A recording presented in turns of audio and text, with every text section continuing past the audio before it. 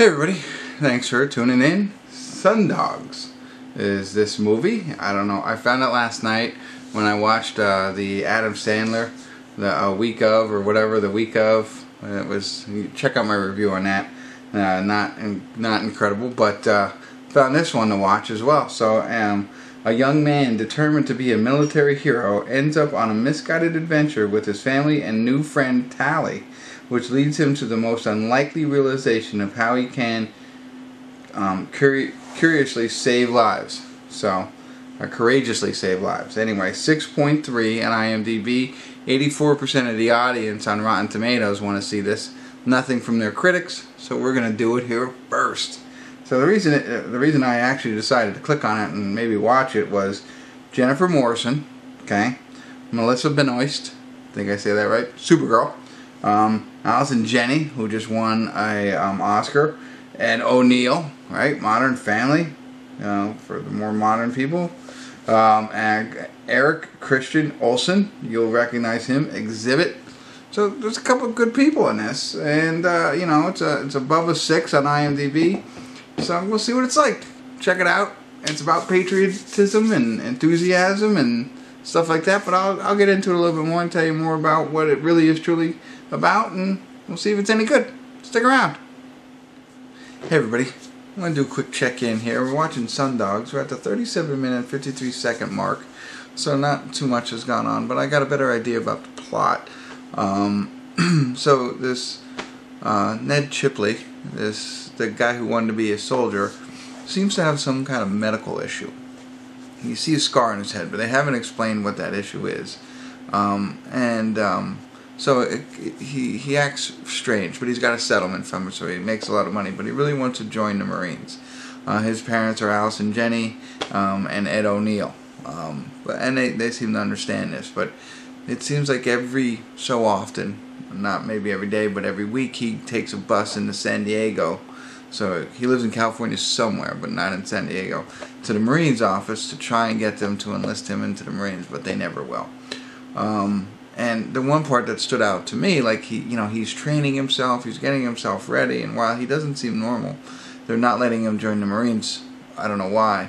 But then Xzibit is the Chief Master Sergeant of that unit or whatever, and instead of telling him no or whatever, he tells him, hey, you need to be vigilant on the home front, and he makes him a sundog. It's kind of almost like mocking him, I think. He kind of says, hey, he gave him a deck of playing cards, and he goes, these are the 52 biggest terrorists we know, keep your eye out for them, kind of thing. It's almost mockery, so I didn't like that part too much. And it was interesting, the actor who's playing this guy, when I saw it, I was like, well, he doesn't seem much like a soldier. I want to get his name here.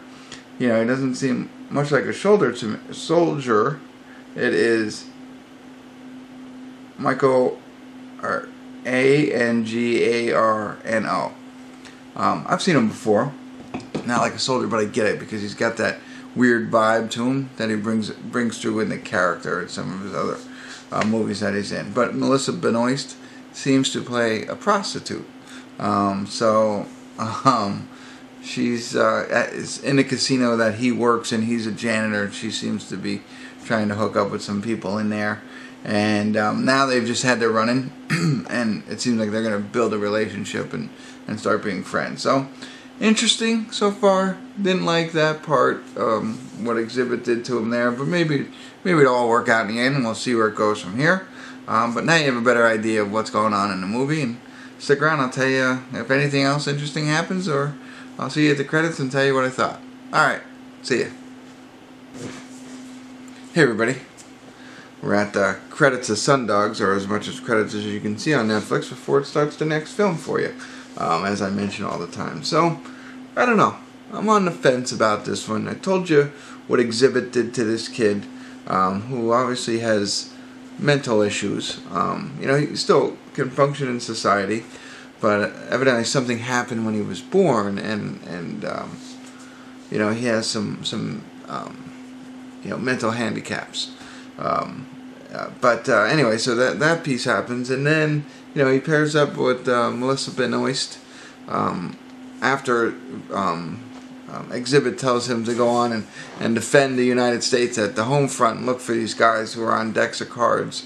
So he teams up with her, and she's believing he is really part of the Marines now, and that he's the way he is because what happened during the war that he was in previously.